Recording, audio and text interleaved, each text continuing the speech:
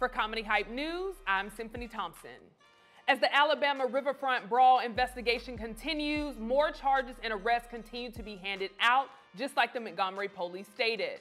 After we reported that a woman, Mary Todd, was the fourth individual arrested and charged due to her involvement with the Alabama Riverfront brawl, a fifth person, Reggie Ray, turned himself in to local authorities over the weekend. Now, Ray was the man allegedly seen striking people with a folding chair, including a white woman. Even though he was charged with disorderly conduct and brought in on Friday, August the 11th, it looks like Ray is out of jail after Yahoo News reported that he posted bail. He was seen leaving the Montgomery Municipal Jail that same evening. Others from the brawl that were brought in and charged last week were Richard Roberts, Alan Todd, and Zachary Shipman for third-degree assault charges. Also, according to the Yahoo News, civil rights attorney Lee Merritt is representing multiple people from the brawl, including Ray.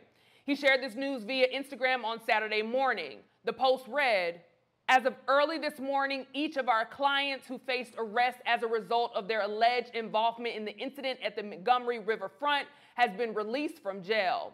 The criminal charges involved amount to no more than misdemeanors if outright dismissal is not warranted. The Community Response and Recovery Fund has raised $156,172 thus far. A team of attorneys, investigators, and professional service providers are working to ensure their needs are met."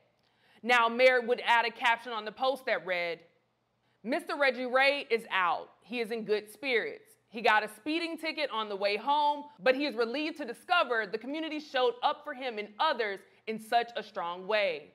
Thank you." According to the Montgomery Police Department, in a statement that was sent to ABC News, Merritt said, "Mr. Ray was involuntarily roped into the disorderly conduct initiated by a violent white mob. Mr. Ray will continue to participate with the ongoing investigation concerning the same and is committed to being forthcoming about his limited role in the brawl." When it comes to the defense strategy of Ray's team, it looks like this incident could possibly fall under the defense of others law. So the doctrine in this law states, any person witnessing a violent assault upon the person of another may lawfully aid the person being assaulted by assisting that person's defense. The force exerted upon the attacker or attackers by the person witnessing the assault may be that degree of force which the assaulted person is allowed to assert in defending himself. Now, Lee Merritt would repost something that further explains this by lawyer Courtney Walters. Let's take a look. I'm sure by now everyone has seen the footage from the Alabama brawl. So far, charges have been brought against 4 people involved. And there are questions online about why charges haven't been brought against everyone involved. Chances are it's because of something called defense of a third party, or as we call it in Florida, defense of others. In Florida, defense of others is an affirmative defense that can be used in court. What it basically says is that an otherwise unlawful violent act can be justified so long as we can show that it was reasonably necessary to protect a third party from an aggressor. It's likely that after seeing the video footage of the other people involved that may have been throwing chairs and things of that nature, they came to the conclusion that they were just defending Captain Damian Pickett. If you've been charged with a violent crime and you believe you were acting in defense of a third party, look no further. Don't argue with the cops, just take it to court. In connection to Ray's release, it has also been reported that more than $260,000 has been collected through a GoFundMe that was set up by Merritt. Now, this is all according to Newsweek, and the post on the GoFundMe page would read, "Funds raised here will be used to offset the cost of certain damages incurred by my clients and others involved in responding to the chaos at the Riverfront. These damages include, but are not limited to, medical bills, lost wages, earnings, professional services, travel, lodging, and expenses." When it was announced that Ray had been released, people were excited, especially those that knew him expressed their gratitude. A family member, Ramisha Ray, said, "Look at Uncle Reggie and Dad, his brother. We love you, Uncle. You're our hero." Ray has proven himself not to just be a hero to his family, but also to the Black community. Ray's chair swing has become one of the most memorable moments of the Riverfront brawl.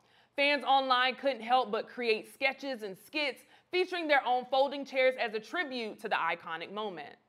Now, while we have a history of making timeless memes, I think it's equally important to know the legalities, so I have with us our very own You Be the Judge analyst, Joya, joining me to talk more about the other side of things. Joya, first and foremost, thank you again for joining me. You know, people are making memes and making fun of it, but I think it's also important for us to understand what's happening on the back end. So from your point of view, can you tell me what are you seeing here?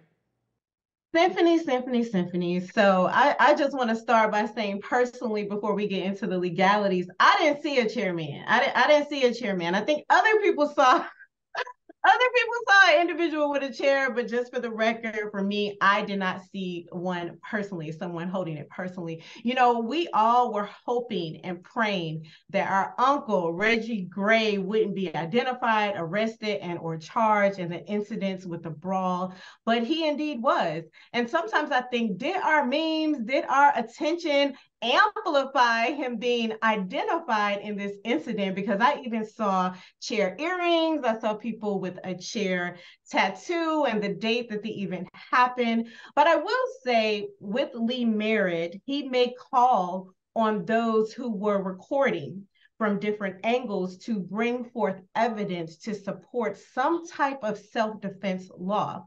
Now, you commented on the law of the defense of others. I work in policy law, so I haven't seen this law used quite frequently. But if it is, what I do pose to our audience is that it could be used on both sides. We have to think about that. What we need to also talk about is if this incident was racially motivated at all.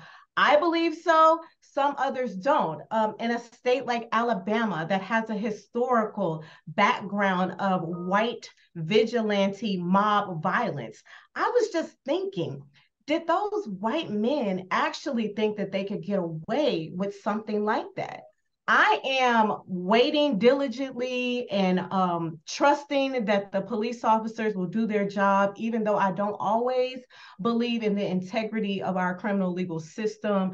I just hope with a Black mayor like Mayor Stephen Reed, and also with several police officers of color, that this will be handled in a manner that is fair for all sides, but particularly for Black people, because there was a moment for us, Symphony. Do you agree? No. It's definitely been a moment, and again too, I don't think it's going to end anytime soon because, as you mentioned, of course, people are they have the earrings. I think the stocks of chairs have gone up and all these things.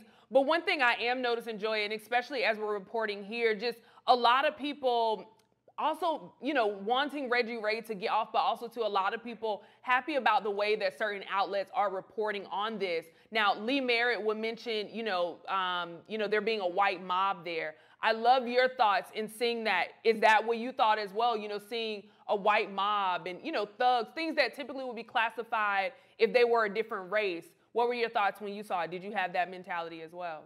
Absolutely. I mean, there's no denying. There's been people commenting on, is it street justice that we need to lean into, or do we in fact need to believe in our criminal justice system, which has historically disenfranchised Black people? Do we want to lean into that? That's something that we have to ask ourselves. Now, I will say it was multi-generational at that dock. You know, it was a moment for everybody. We had young people, we had a 16-year-old, we had older individuals, more seasoned individuals. So it was a moment, and I'm not going to take away from that just because now we're dealing with the legalities of the issue. For me, I am watching like everybody else, frame by frame, track by track. I hope that Lee Merritt is able to get some type of evidence to support that Mr. Gray was indeed validated in his actions there, and even if not, that's something that we can think about when it is a incident involving white people and Black people in Alabama, in the Deep South. We can't help but to go back and think about our ancestors and what they went through. And I even think that it was a couple of hours before that incident, I heard that it was some women that went by the dock and they pay homage to the ancestors before that incident happened. So there was some energy already harvesting and going on there. So I will say, I am tracking. It is way too early to tell because from my understanding that the Montgomery police are still calling on more people to be identified on both sides. But again, there were multiple people videoing. And back in the day, when it came to our word against white people, at times it was often white people's word that was taken. So I just hope and pray, and anybody who's watching this that recorded the incident, and if there's some evidence to support that Mr. Gray's actions were validated, I pray that they come forth. Absolutely too, and I do hope too that we see the classification, if that's the proper term, of this turned around, where they're saying right now it's not considered a hate crime, but you know, we've heard stories of people coming out and say, hey, well, you heard certain words and saw certain things. And I want to read, I'm going to reread what Lee Merritt said, but I also want to add this, because when I saw it, I was like, man, there's so much truth behind here. So this was one of his statements. He said, the city of Montgomery, Alabama employees of the Harriet II riverboat who were forced to defend against a brutal and ongoing assault by an unrestrained white mob against a fellow state agent must enjoy the full support of the state. He would then go on to say that the city of Montgomery, they're of course taking a plan to consider everything happened on August the 5th, but he said the law requires that individuals operating under the color of state authority should enjoy what some might call a qualified immunity. So just hoping, so that's another piece that can be added to this as well. Let's use it to the full extent of the law. And I think we were talking offline, we need to use the full extent of law for these people because they deserve it. Right. And I'm so glad you brought up qualified immunity, because qualified immunity is what Trump was extending to police officers that were being militarized during the 2020 uprisings of George Floyd, Breonna Taylor, Ahmaud Arbery. Qualified immunity to police that were beating protesters for saying we simply do not agree with the actions of some police departments. So I do pray qualified immunity is extended. And like I said before, working in policy law, that is something that enters into my realm, into my world, for us to actually change the policies that will be applicable to defend those actions that happen at the brawl in the future. And in some actions, in some cases with policy, it can be retroactive. So I will say we were all, like it's the right, we were rooting for everybody Black at that moment. And we can't say that it's race related right now in the media or in a nice way, but it was race related.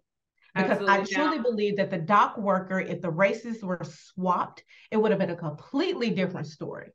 Yeah. Now I'll reread what Lee Merritt said. He said, Mr. Ray was involuntarily roped into the disorderly conduct initiated by a violent white mob. Mr. Ray will continue to participate with the ongoing investigation concerning the same and is committed to being forthcoming about his limited role in the brawl. So I think as we will continue to see this roll out, both the case itself, but also with Reggie Ray, Lee Merritt makes it clear that they're going to make sure that they're heavily involved and that it's going to be very forthcoming. And I think that's something to applaud as well. So right. And also, I want to read a tweet. This is the Court of Public Opinion. Someone says, if any charges are filed against the folding chair hero in Montgomery is going to be in trouble. That man was acting in self-defense of others, something these rednecks and cops seem to understand perfectly well when the roles are reversed. So just when I was talking about, it seems like when we abide by the rules are changed. So I am rooting for Chairman Aquaman. And rooting for justice, right? You're rooting for justice because that... Yeah, because when we're looking at the law, we're not going based on opinions and emotions. This is the law that was created. This is what, this is what the people stated or created. So, hey, we're just... I trust Lee Merritt and his team and the others to be able to deliver the correct defense in the courts. Absolutely. Well, thank you so much, Joya, for joining me. As always, thank you for the facts and also just providing both sides to this case. So thank you. Now, regardless of how you feel about the part that the chair played in the brawl, it did bring attention to a history fact that I think is worth knowing, especially because I've been seeing a lot of misinformation, the wrong picture with the right name, but I'm here to clear it up. On March 10th, 1911, Nathaniel Alexander of Lynchburg, Virginia. The purpose of my invention is to furnish a chair with a bookrest or support that would be immediately placed in position when the seat of the chair is lowered. The rest or support, otherwise being compactly held upon the back of the chair, whereby it will not interfere with persons passing back and forth between the chairs. So while this isn't the chair that we see today, nor is it the chair used in the Riverfront Brawl, I do think it's important to know the history of our people. On July 4th, 1911, the official patent was recognized.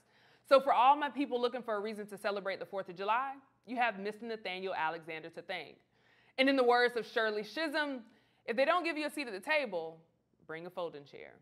But what do you guys think about Reggie Ray's arrest and release?